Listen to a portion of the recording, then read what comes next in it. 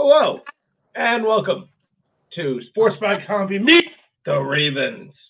We're joined here by a very special guest, a regular friend of the show on Sports by Compian, but in this new light, new texture, we're out here to talk to him about his industrious rugby and sports career in general. The very own Vice President of the Rockford Ravens, Mr. Taylor Seitz himself joins us. Taylor, how are you today? Great. How about yourself, Steve-O? Oh, living the dream. We're so happy you're here to discuss your amazing and very long sports career. We're happy to hop into it, learn all things about Mr. Seitz. What a beautiful background that you've provided for us while we do this. And look at you. You're all dressed up out there playing yet golf. Is that true? Yep. Just got done playing golf. Wow, what an athlete, just out there constantly playing different sports. I believe he was on the volleyball court yesterday. Can't testify. Was there? I was. I pulled my hamstring.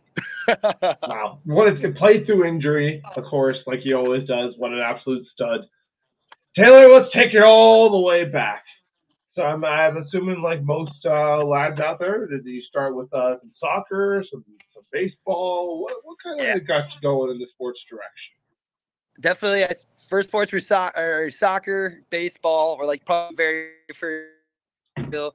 Before I started playing hockey, that was pretty much my main sport. I did play soccer until high school. I wasn't very good. There was no reason I was on the team. I definitely warmed the bench, but my high school had a really, really good soccer team. Nice. So play hockey. Oh, you're cutting it out. And rugby. Yeah. Taylor, you're cutting in and out there.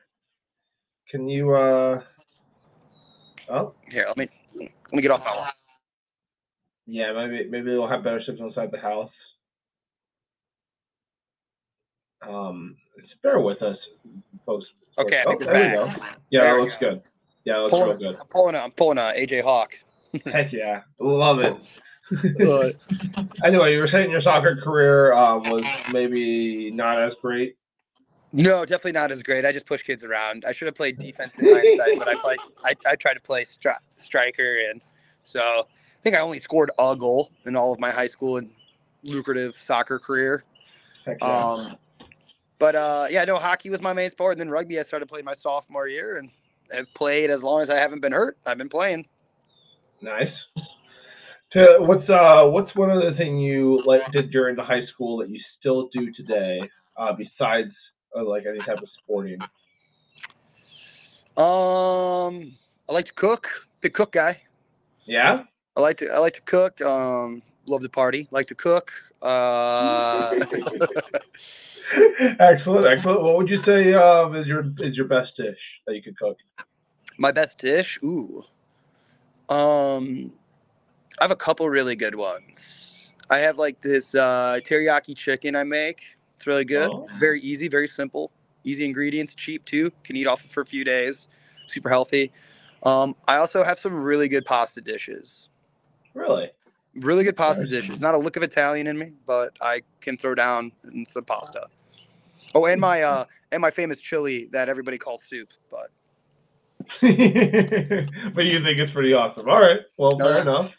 Good to know that you got them cooking skills. Probably why you're soon to be a married man. But we'll get into that a little bit later on. Let's continue on to this sports career. So, soccer, not the ticket. You did have some brief football experience, right? I played American football, that is. American football. I played all year, 8th grade. Nice. Hockey was, like I said, my main sport, and those seasons always kind of overlapped. So I don't regret anything, but I will say, like, if I could go back and do something different, I would play football in high school. Yeah, you think it would have been fun? Yeah, I was a little slot receiver. Actually, in 8th grade, I played. It was funny. In 8th grade, I actually played nose tackle and DN, which is comical. But pretty funny. Yeah, my 8th grade football team, our offensive line in 8th grade was average like 6'3", 280, 290. Just a bunch of I grew up in a small farm town, so just all a bunch of corn-fed big farm boys. That is some big boys. Yeah, absolutely. So anyway, but you mentioned hockey was kind of your main sport. You played goalie there? Played goal. I played everything. I reffed Wow. anything with hockey. I played definitely. Goalie was probably my best position, but I got a little bored with it, especially towards my like high school years. And I started skating out a little more. I'd play a higher up level. I'd play goalie, and then in another one I'd skate out. And then I did win. We did win state my senior year. I actually played goalie for that, and then Wow. let's see, I made Team Wisconsin that year as well, just for our level. There were kids who were way more phenomenal than me. Wisconsin hockey was great, but I loved it. It's one of those things now that my knee is back together. I'm very much looking forward to playing hockey again. I've taken a couple of year hiatus and think I'm going to give it a shot again and playing some men's league coming up here this fall. What an athlete. Just got to stay active, this guy. Yep. Well, speaking of which, all these athletic genes sent into you, the senior Mr. Seitz had quite himself a sports career as well. Is that right? Yep. Him and my dad both played in the MLB. My dad played for the Brewers for like a quarter of a season. Wow. He went to UW Milwaukee, and he got invited to come out and try out for the team. He played some minor league stuff, and then that's right when Vietnam was happening. Then he joined the Marines, and that was the end of his baseball career. Now my uncle, he played first base for the White Sox for 6 seasons. Wow. Yep, and then he was up until he passed away. He was a scout for the Diamondbacks. So big baseball family. Baseball, not my sport. Was your father disappointed whenever he realized you were not a baseball player? No, not disappointed, but being my dad, being the dad he would coach me. I mean, he was a coach father. So Okay. I mean, it would be fun to get out in with hockey games, and I'd get in the car, and before we could even talk about, even if I had the best game of my life, he found something wrong, and we were talking about the wrong things before we talked the good ones. I'd sit there, I'm like, man, you can't even ice skate. Who are you to tell me about how I can play hockey? But no, he was on it. He was on it. He's always He still loves coming out to the rugby games all the time. It makes his day. Absolutely. It's always great to have Mr. Seitz out there, the senior one. So definitely one of those guys that kind of pushed you to some of your more athletic greatness, would you say? Oh yeah, we were going to, me and all my brothers, except for my middle one. For the most part, all had my one brother. He played linebacker for Michigan. My other brother, he still to this day runs marathons. He's working for an Ironman right now. My dad ran marathons up until his brain aneurysm in his late 50s. He was still running marathons. So wow. Yeah. Wow. So a very athletic family, quite impressive. So at long last, hockey was definitely a nice sport. Then you found rugby, and yep, that ended up being the main one, huh? Yeah, well, I grew up watching rugby. My cousin, she played on the women's team in Whitewater, Wisconsin, and we would drive up because we lived in about hour, 45 minutes to an hour away. We would drive up and go watch all of her home games, and then I would go to the after parties with them. They'd put me up at the bar, when I was like 3 or 4. So I was watching college rugby when I was then. So one day, as my sophomore year of high school, over the announcements, like, hey, if you're interested in playing rugby, come to this room after school. Called my mom, and it's like, yep. Gonna play rugby. She said okay, and then boom, played ever since. That's cool. Who as far as that initial team that you started out with or practicing with, who's still around that we might know about? I'm blessed to be playing still with 2 of the guys I actually started playing high school rugby with. Our very own Sven Casper, and of course our wonderful Skip Gurnell. Ah, okay, cool. When did Sydney the Truck join? So Sydney joined while I was playing in college. Okay. I remember his first tournament was Lakefront Sevens actually. I played for NIU during the day, and then I played for the Ravens afterwards, and we actually won Lakefront that year for social side. Huh. Sweet. Yeah. That sounds like it was a good team. Yeah, it was. We were very, very stacked. My NIU, we put ourselves in the competitive bracket that year, because we thought we were hot shit, and we got just destroyed. So anyway, so going back to your initial rugby experience, you get to your first practice. Who's the coaching staff there? What's it like? Some of our really close friends, fathers. A couple are still around. You had Walt Felton, of course, who runs our women's team now. Vince O'Connor, Sven's father, Steve Casper, another great guy named Steve Bunk, and then you also had Tom Beck, all very, very, very prominent rugby old boys. My first ever practice, I was there for all of 30 seconds, and Vince O'Connor came up and poked me in the chest and said scrum half, and that's pretty much what I've played my entire life until I started playing a little bit of fly half, but 9 is still my favorite position. You do have a way of delivering that ball, quite a strong pass on it. The old Seitz spin. little pepper. A little pepper on it. So high school rugby with the Ravens was your first experience. Yep. Moving on from there, you mentioned NIU, but kind of a fun story of how you ended up on that team, huh? Yeah, I kind of just showed up. I went to a college in the same time as DeKalb and kind of just started showing up to practices because one of my best friends, my fiance's cousin, he was living in the rugby house. I just started going to things, and then one day they're like, Taylor, we need to see your NIU identification card. And I was like, I don't have one of those because I don't go to NIU. And so I was able to play in pretty much all the non-conference games. I did play some conference games, but not many. But they very much, I very much appreciate all those guys out there. They let me play rugby. I practice every single day with them.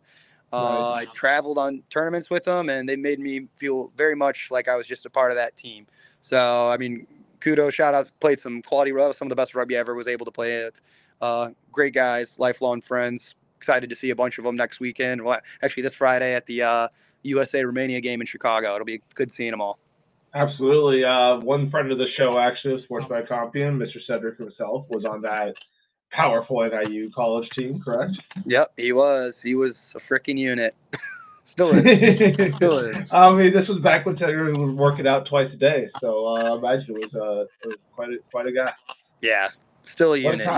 He can still ball if he wants to, too. If he wants to, Cedric, God damn it, come out of retirement. You're too young for it. Anyway, Taylor, so you wrap up NIU, come back to your wonderful, beautiful Rockford Ravens. What do you see? Who's there? What's the situation like? And how was it?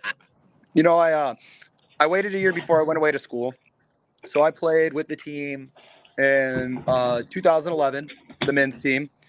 I played with them a full year before. Hold on, real quick. Which is your top berry? So, like, if you're picking between the berries available, like such as raspberries, blueberries, blackberries, strawberries, what would you say is your favorite berry? Strawberries. Big strawberries. Move, you know, they got that right texture of strawberry. Actually, right? You know, but also on top, they are really good. But I would say like a close second, I do like elderberries quite a bit. Elderberries are quite delicious. Yeah, they're really good on Swedish pancakes. Yes, they are. Yes, they are. Real quick, would you say Swedish pancakes superior, best pancake out there? So I have a weird answer to this question. So my family is very German. And my oldest brother married a woman who is also extremely German. Her parents came straight off the boat, Germany. And that's my sister-in-law, Lisa. Love her to death. She is a freaking amazing cook. Her mom actually owned a restaurant and pastry shop in Frankfurt, Germany, Dortmund, Germany, before they moved to the United States. And so she taught her how to cook. So my entire life I've been being raised with German food. And one of their specialties is they have a German pancake, which is like a cross between the Swedish pancake, but like almost, it's a little thicker, like a buttermilk. It's almost like this buttermilk Swedish pancake hybrid. What? Yeah, dude. And they are just, I've never had they're my favorite pancakes in the world. Like oh my God, that sounds great. Yeah, it's like nothing can compete. No pancakes anywhere can compete. Especially like sometimes she'll get a little fancy with it, throw some fruit or like some chocolate chips in them, and they are just freaking. She makes her own syrup, too. Like she throws down. Yeah. Wow, that sounds amazing. Yeah, I'll get you some of them German pancakes sometime. Yeah. We gotta get some. I know you're a big breakfast guy, so. Big breakfast guy. You got to try out these German pancakes myself. Anyway, we got off topic there, but it was important stuff we needed to cover. No, it's okay. I liked it. Yeah. So getting back onto what we were talking about you coming back to the Rockford Ravens and that kind of good stuff. What were you saying? Oh, I came back there. Our team was great. Super good team. Yeah. Our now coach Paul Jentz was still playing. Yeah, you know, Rich Foster, our lovely president, was still playing. I mean, that team were just a bunch of guys that, you know, it was cool. Our high school team was really well established, And like I grew up playing with Skip, so his older brother after practice, they would always ask, "Hey, you guys, you ones," they picked us out, and they're like, "You're gonna stay and practice with us too." So my sophomore year, probably more my junior year, I really started, especially when Skip was a senior. I stayed after every practice, and I'd have our practice, then I'd go practice with the men. So, they all saw me grow up from when I was just first starting to drive at 16, ended up playing with them for years. Rockford always has had a very much of a strong family vibe. Yeah, absolutely. got one of your friends right now drawing your attention. Well, my lovely fiance just walked in the door. Oh, how lovely! Of course, with a bottle, speaking of the fiance herself, Mrs. With Aurora. A bottle of, Rory, you want to come say hi? I'm doing Steven's podcast right now. Oh. We're doing the actual interview of Meet the Ravens. There she is. Hi, Aurora. Hi. Hi. Sick background. Yeah. Thanks. We are we're doing the Taylor interview, so it's very important you show up as his better looking half. Anyway, so yeah. So yeah, tell us about that, Taylor. Soon to be married man. How's that been? Tell us a little bit about the love journey. Oh, it's great. It's great. My lovely fiance also plays rugby too, so she understands being away every Saturday. She understands wanting to have whiskey every single night. She drinks like me too, so perfect. As she walked in through the door with a bottle of Makers, so she knows how I like. But no, she's awesome. We're super excited. We move into our new place in 2 weeks. So sweet. Where'd you guys meet? We met in college at NIU. Wow. Great times. A rugby party, I assume? No, her older cousin Riley, one of my best friends, he now lives in Hawaii. He runs a nonprofit down there. Super awesome guy. Me and him basically moved in together. That's the reason I went to NIU, is we kind of went down there together. And I went to Kish, but you went to NIU. And we lived together every single year. And her freshman year was my sophomore or my junior year. Yeah, my junior year. And me and her were the only people that we hung out with in our group real close that weren't 21 yet, because I have a February birthday. So all the guys were always going to the bar. They were 21, and so me and her would just kick it. So we started out as friends, and we were friends forever until we started dating, and just the rest is history. Look at that. Look at that. What position does she play? We're going to have to get her on for an episode. So she plays – her favorite position is 8. She loves forward more than backs, even though a lot of people try to throw her in the back line. Is that because forwards do all the work and she knows it and wants to be involved? Yeah, she screams, yeah, she heard that. Good stuff. Well, anyway, Taylor, we'll let you get to your fiance and your beautiful dinner here. We just have, I guess your thoughts about the season so far of the Rockford Ravens, of these 2024 Ravens, maybe your hopes for some of the younger guys. We just saw a very young player win MVP, and what are your hopes for the future? And of course, the fall season is coming, Taylor. I know it's going to be. After missing the fall season, that's the best season last year with my ACL injury. I'm extremely excited to be back. I miss it more than anything. It sucks sitting on the sideline watching the boys play. I will say though, I'm excited. But it was great to have you there supporting the boys. We appreciate it. Always.